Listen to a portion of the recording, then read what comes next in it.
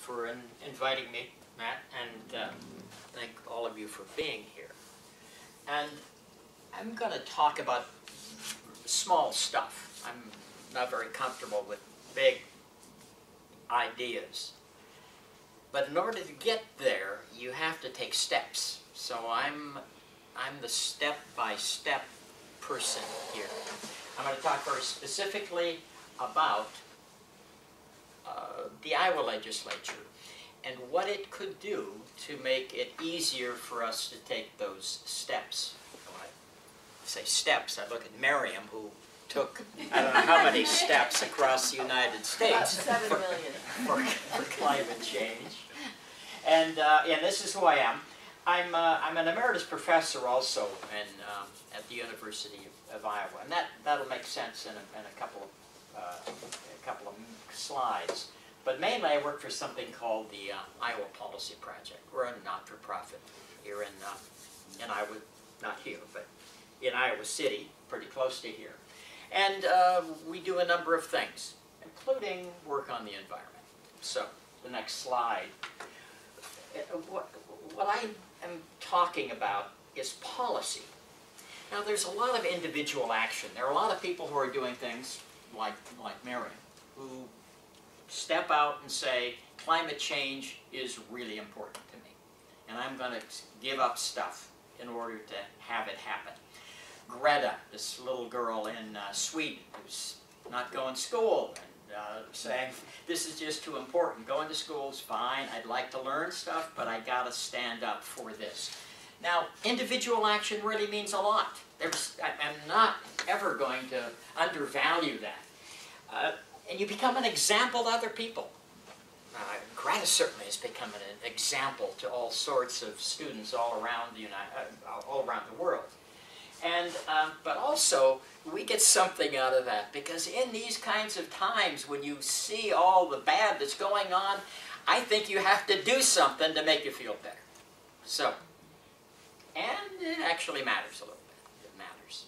And so, but if you move from that individual action to policy, what you do is you multiply all of that good stuff that some people might want to do. Solar panels on somebody's house is really good. But when I saw those solar panels coming into this place, my golly, I don't know how much that is, but it's a nice array of solar. It's on the roof, too. On the roof, too? I'm sorry? 429. How many kilowatts do we have? How many kilowatts? Yeah, somebody asked me that 165 yesterday. kilowatts. No, more than that. It's more than that. Okay, that's still quite a bit. Okay. It's the idea is to power this building. Yes. Oh, yes, and it was very exciting to see that. Panels, and panels on colleges would be great. I mean, Luther is amazing. Big wind turbine, all kinds of solar. University of Iowa sucks. We just do not do very much. And it's an embarrassment. Michigan State took something the size of the Hampshire lot, covered it with solar panels, and made the cars not as warm during the summer, and also generated all kinds of power. Yeah. And also, policy can make, and this is the best thing, and this is where I want to go. Policy, when you do it right, can make those individual actions more possible. Next slide shows you that. And the next slide is, here is Peter Thorne, who's in this, comes to this society. Those are the panels on his garage. Those are the panels on my garage. That's when they were actually being installed. Both of us had about the same. These are 2 kilowatt systems, roughly. This is a little bigger than mine. 1, 2, he had 8 panels, I had 7, but you know, about the same. Both of us decided to do that. Next slide. Now, we probably would have done that because we taught a class together on climate change. And really, you got to have some credibility if you're going to do that, right? So Peter and I were committed to doing that. But on the other hand, policy meant that 30% of the cost of those panels were paid by lowering our federal taxes. 15 came from lowering our state taxes, and mainly net metering, giving us a fair price when we produce those kilowatt hours.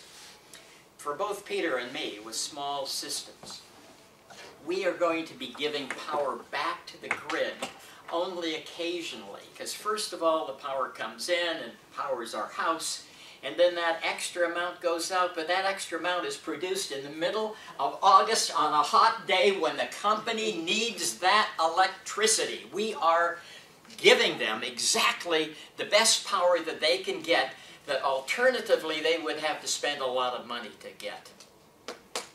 We did all that because we're good guys, me and Peter, but we got all of that back in order to make it easier for us to do it, so that many, many more people would also do that. And that's what policy can do for you.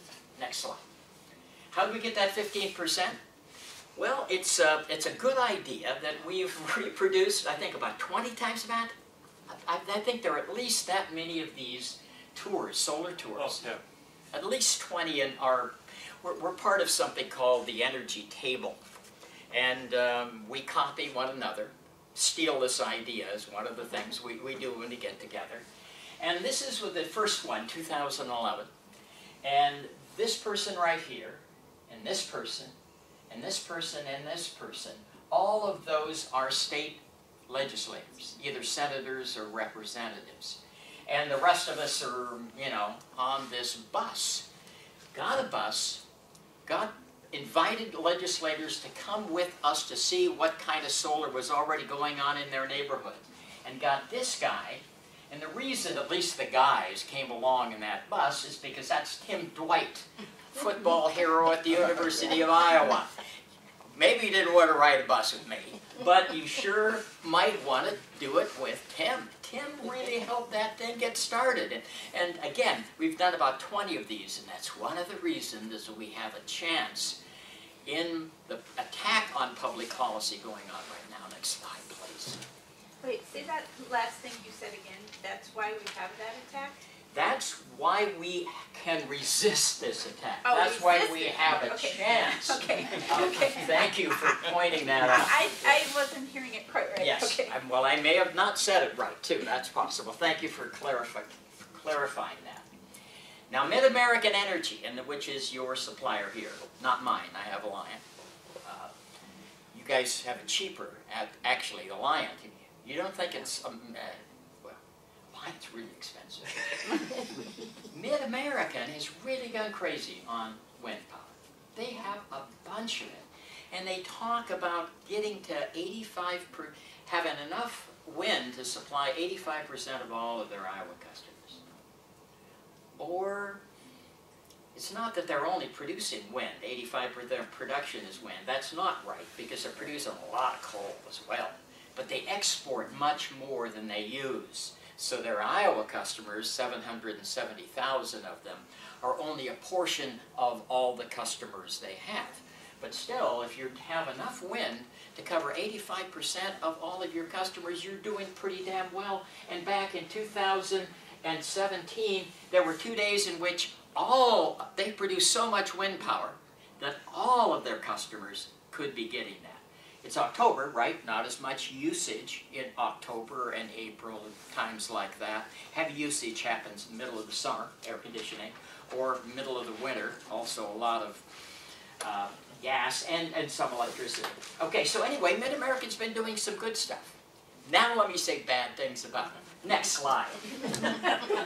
Because, why did they decide to do that? Why did they go so hard after renewable energy? We made them. 1983, Iowa passed what was the first law in the nation. We didn't even know what to call it at the time. It's become a renewable portfolio standard. It says that you have to buy renewable energy from anybody in your area that wants to give it to you. That had already been a federal law. But the federal law didn't really do it right. So what we did is to say the kind of price you have to pay for that power. And you have to do it. You don't want to do it? Too bad. We're making you do it. And that 1983 law was really hard to get through. Because Mid-American, especially, called Iowa Power at the time, took us to court, fought won, actually, because the rules were too far, strayed too far from the law. We thought about this in the 1990s, we changed it, and finally, in 1999, Mid-American, because they had monopolized everything else, we used to have 7 of these investor-owned utilities, it goes down to only 2 by 1999. Alliant and Mid-American go ahead and start doing wind power, having fought it for all those years from 1983. And they found out, by God, this works.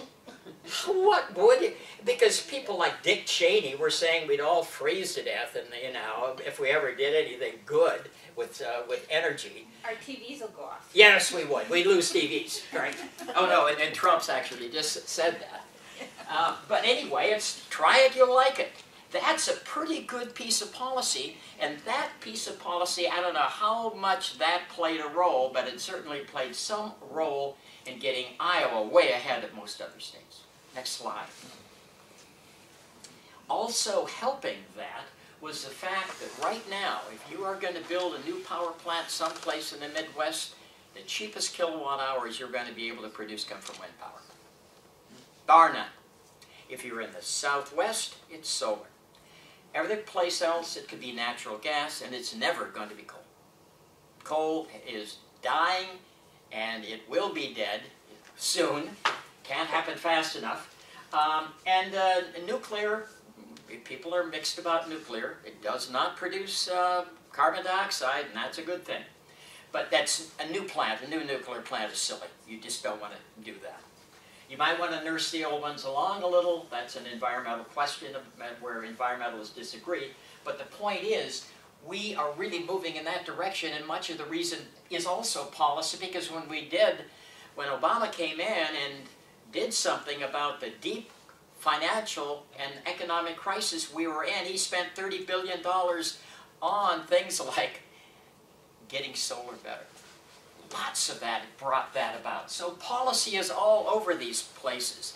But one of the reasons Mid-Am is doing all of the wind is, first of all, they had to do it. Second of all, it started getting cheaper.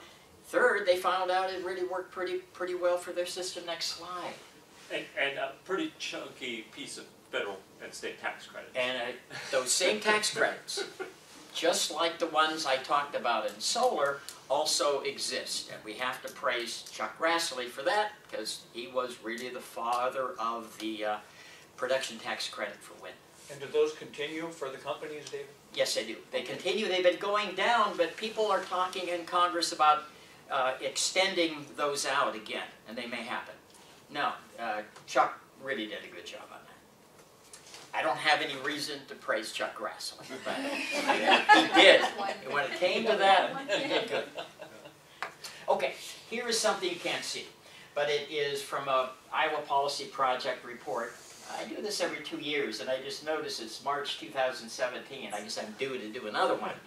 But what this graph is, this direction, it's cents per kilowatt hour, the cost of electricity in your state, okay? Here is years, and it starts in 1999 and goes on up to 2015. And so this line right here would say that this is Iowa. In 1999, that's about how much it costs per kilowatt hour on average in the state. And so you take, but let me make sure you understand what this means. All of the different utility companies, some are investor-owned, 70% of our electricity comes from Mid-Am and Alliant. Some are RECs, rural electric co-ops, you've heard of those kinds of things. Sometimes the city, just like they produce water for you, they also produce your electricity. Ames does that, Cedar Falls, Tipton. So you get all of those, and you have different rates for big guys like industries. We pay more as residential. You put all that stuff together and you get one single number, and that's what that one single number is, going through time. Notice that Iowa is below the national average. That red line, national average, the blue line, Iowa. And it looks like it's getting further apart as we go forward. And also as we go forward, this is when we started the wind industry. more and more and more and more and more wind every single year, pushing up to where it's now pushing 40% of all of our electricity in the state is produced by wind power. I looked at that and said, you know, that looks like it's getting, what is that? Is that just cost? Is that inflation? Let me get inflation out of that. So the next slide, I take the inflation out and put everything into 2015 dollars. That's a pretty simple way to do that. Stuff back in 1999 is not comparable. It would probably cost us a different amount. So you put this together, and there you have 2015, and you do see that we do get a little further apart, even though we're getting more and more wind. But the amazing thing, and the reason IPP got a lot of press on this, the cost of electricity in the state of Iowa in 1999 was exactly what it was in 2015, according to the best numbers there from our department. Are those adjusted for inflation? They are adjusted for inflation. Okay. Exactly the same. So I'm sorry? What was the date? 1999, 2015, in 2015 dollars, Yeah. precisely the same. Now, let's make sure, if I were talking to Catholics, I could probably speak a little more Latin, or I used to be, old Catholics anyway. Post hoc ergo propter hoc. Just because I can show you that doesn't mean that wind power is the reason. Right? Could have been something else. Low rates come from all kinds of reasons. Washington State, where I grew up, had really low rates because of hydro. We don't, though.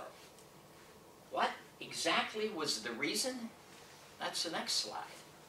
Is because we also passed another piece of legislation in 1990 that says you utility companies have to invest in the efficiency of your customers.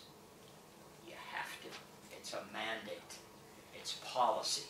And you had to have a program for low-income weatherization. Whether you wanted to, it's not your volition. Policy says you must. You had to have commercial lighting. You had to have residential rebates and audits. So if you bought a better air conditioner and the difference in price was $200, you might get that $200 back from your utility company because you're not increasing their load at a really inconvenient time in the middle of an August day, right? That's why we got away with that. We passed it.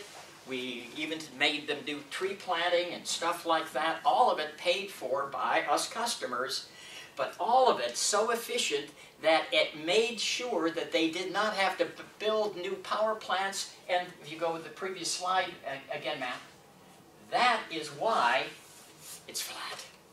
It's because of efficiency, not necessarily because of wind. But it's energy policy nonetheless. So, 2 slides ahead. We're getting there. Next one. Yeah.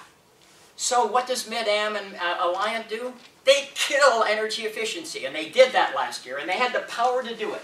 They ran right over us, and we had this coalition together and tried to fight.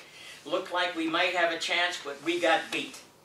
How does that help climate change? How does that help climate change when Alliant, they were the perpetrator, but also Mid-American went along with it, cut their energy efficiency programs by about 2/3.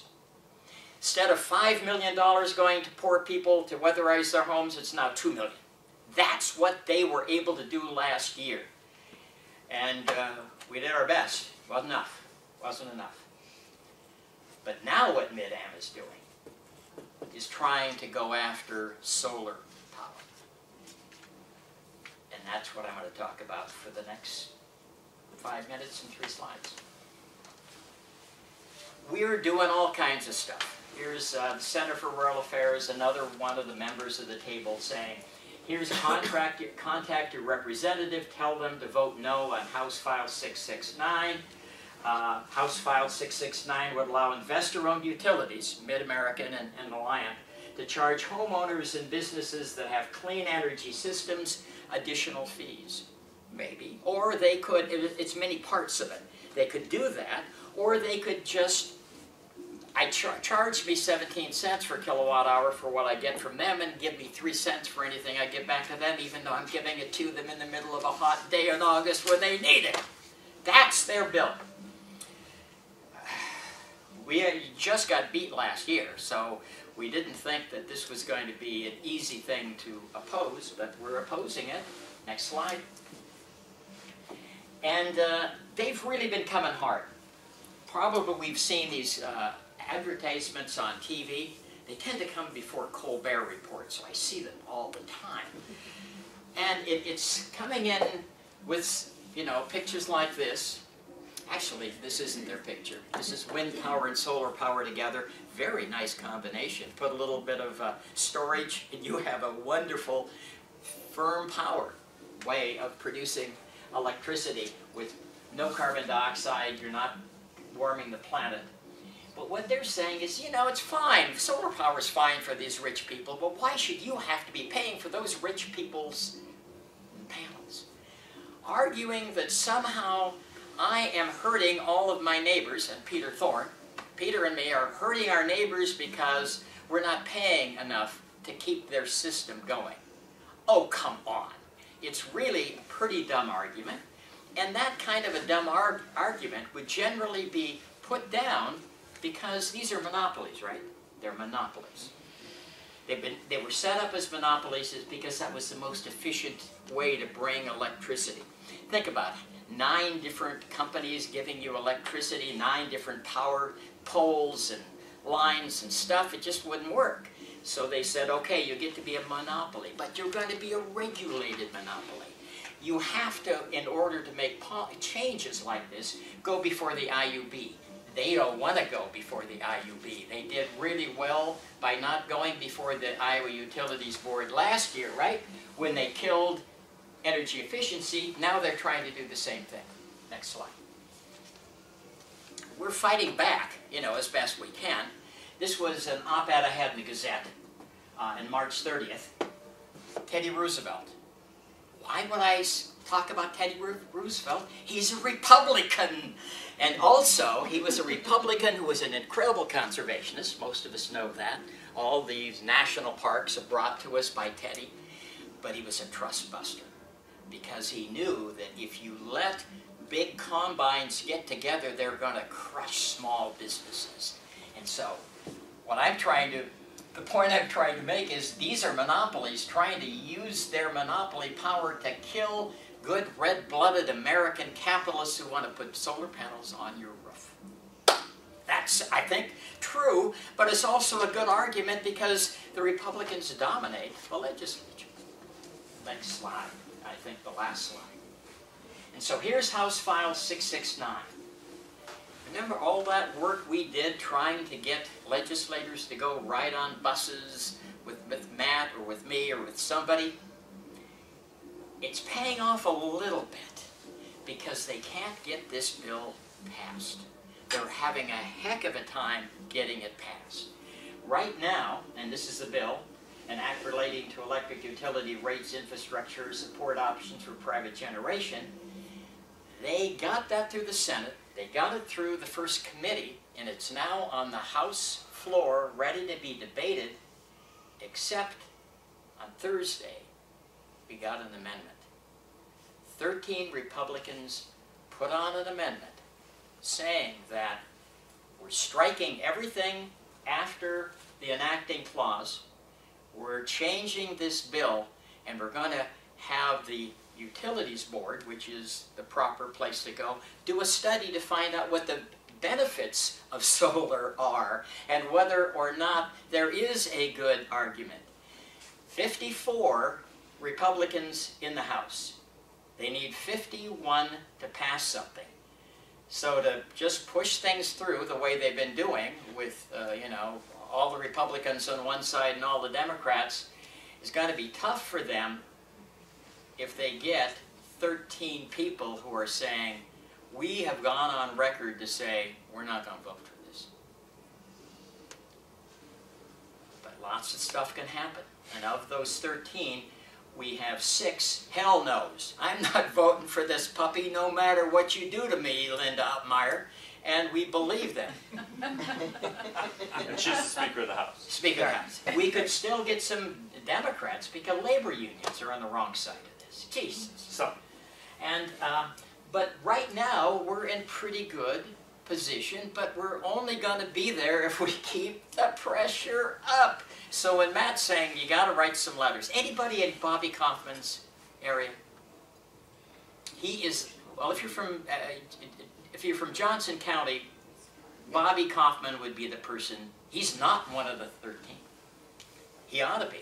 Claims to be this bipartisan guy, right? Right now he's trying to give us more gambling, but Bobby has always talked about how bipartisan he is. He's not on that amendment. How come he's not on Amendment 1207? That's the way I'd phrase this.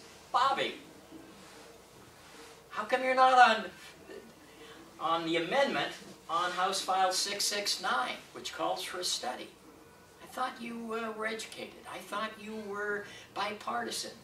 What's wrong with you? We could get another vote. And it's all about getting enough votes. But you also have to support the people who voted correctly. One of them is my guy, Republican Louis Zumbaugh, kind of an overweight farmer, you know. We don't generally agree on a lot of things, except he was good on energy efficiency last year, and he's good on this one, and he's one of the hell knows. I've been trying to give him some support. I went up to meet him and talk to him. I think that we have to get some more votes because we can win this. Even though we got beat last year on energy efficiency, which unfortunately is the more important one, if we can stop Mid-American from saying we want to have lots of solar, and this goes back to where I'm going to finish because it segues into scarcity, but only we. There ain't enough sun out there. Peter Thorne's going to have panels on his house. We got to punish people like him in the future by charging them more. But then we will go ahead and do, just like we did in wind power, we're going to do more solar. That's their argument. It's not scarcity. They can do it.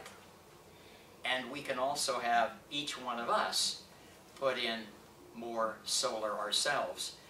And because solar's a problem in many houses, maybe you don't own your house, maybe you got trees in front of you, like I do. God, I have beautiful trees in front of me, my neighbor's trees. So I enjoy the neighbor's trees, but they sure don't help me get any solar. So it'd be better if we had another way that all of us could do a mass buy of solar, put it someplace where there's good location, and get the same kind of net metering deal. That's what would be a great piece of policy. That's policy in Illinois right now. That's policy in Minnesota right now. We could get even better policy, but first we have to defeat the bad stuff, and it's bad. But what I'm saying to you is we seem to be not getting kicked around quite as bad as we did last year, Robin. Yeah, David, what is the rationale that the supporters of making solar investor-owned, what is their rationale for that? They say, I'm not buying enough kilowatt hours. Therefore, I pay for my kilowatt hours that I use, but there's more costs than that. So we all need to be really wasteful and use a whole lot of electricity to pay for everything else, all of their other things that are not based on cost per kilowatt hour. That's their argument. Crazy argument, really. In 5 years, I produced only 10,000 kilowatt hours, about 2,000 a year. I only gave 2,000 of them back to the company. I used nearly as much as I did before. It's a crazy, stupid argument, but that's their argument. Their argument, Robin, is you're not using enough electricity, therefore somebody over here is going to have to pay more of those fixed costs. What about municipally owned utilities? Yes. Are they going to penalize like Cedar Falls and so on? They and haven't. Make them pay No, more? Cedar Falls went the opposite direction. Cedar Falls put in a 1.5 megawatt solar array many times bigger than the one I just passed coming in here, and let their customers buy into it. No, they did quite the opposite. But not all municipal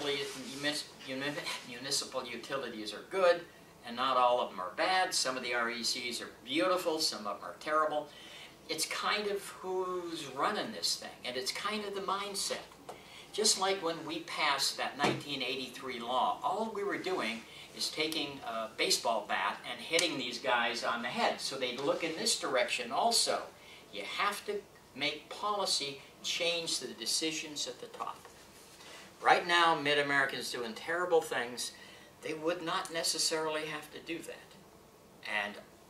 But it is short run versus long run. It is scarcity thinking that we need to take care of our own here, and to heck with climate change, because that's what they're going against. More solar, we're taking on climate change, no question. Mary. So what impact, if that passes without the amendment, what impact would that have on places like us? It would depend. It would depend, because it's a bill that says we could do this or we could do that, and the way it's written. One thing they could do, I make on my solar every year about $350. One of the proposals in this bill is to put a fee on anybody who has solar of $380, erasing anything that I would gain. So they've talked about that. That they're only going to apply that going forward. Forward, so not to me. But there is some skepticism because of the bill, that it's the way it's written, that whether they could start to incrementally creep into adding charges to existing places. So that it's not solid that it only applies forward, although that's what they've been saying, and clearly the bill does apply anything that's not grandfathered in, that's not already exists. But why would you believe it? I mean, if they just did this, why would you believe that they wouldn't come back after the grandfather? And so another really important thing is that it moves oversight away from the IUB, the Iowa Utility Board, and puts it in the legislature, where they have a better track record of winning in their minds around their agenda. And you said their argument is that, and if you've seen the commercials, if you've gotten a robocall, they're spending hundreds of thousands, if not millions of dollars, trying to push this through with campaigns. And one of the things I heard is that a legislator got calls from out of state donors that called them and said, you know, we'd like you to vote for this bill.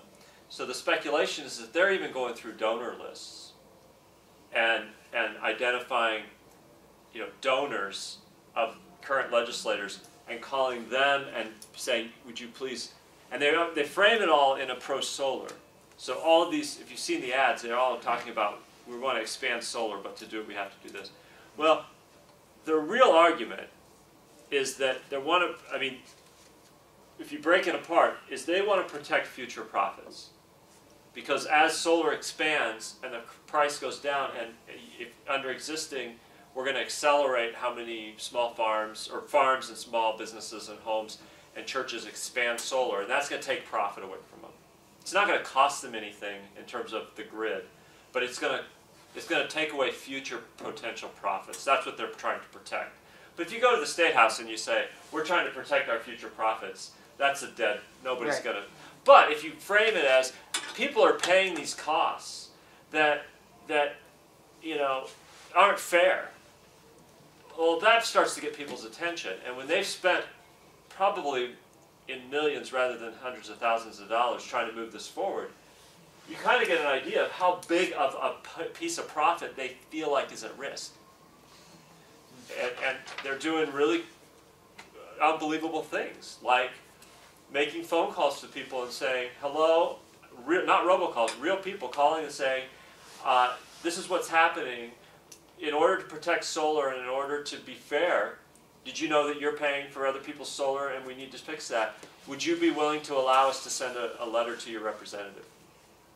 And if you say yes, then they're generating a letter from you. This is really expensive political action.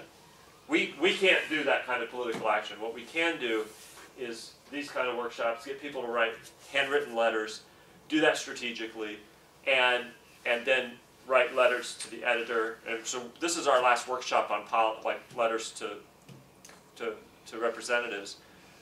We're now going to shift to asking people to write letters to the editor. So today we're asking you to write to the representative and to the governor, because if this passes, the governor needs to veto it. So we're already starting to prep her to let her know.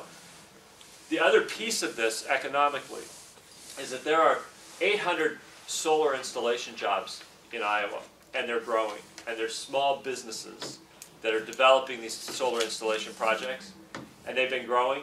This law will stop that growth, and the majority of those jobs will be at risk. And so those small businesses that are all across the state are likely to move to another state or to redirect, and the job growth that has been happening and that's possible in the future will literally grind to a halt. And it's happened in Maine, it's happened in Nevada. And then they went back and had to fix it after their solar installation industry was decimated. So we have the opportunity to avoid that mistake, and we're winning on it so far. So far. Boy, their response here sounds like an incredible endorsement for solar, doesn't it? Yeah. Oh, yeah. They're fighting it that Yeah, hard. right. It is that efficient. It's that Yes. good. Yeah. Because they only have 750 customers now, mid-amp, Right, right. out of 770,000 who have, I mean, it's equivalent of 6 of their turbines. That's all. Yeah. But it's the future. Do you have any sense on, like, this amendment seems like it sets up the governor to have an easier way of vetoing this, Does. going, And send also it to helps- your board, governor. Yep.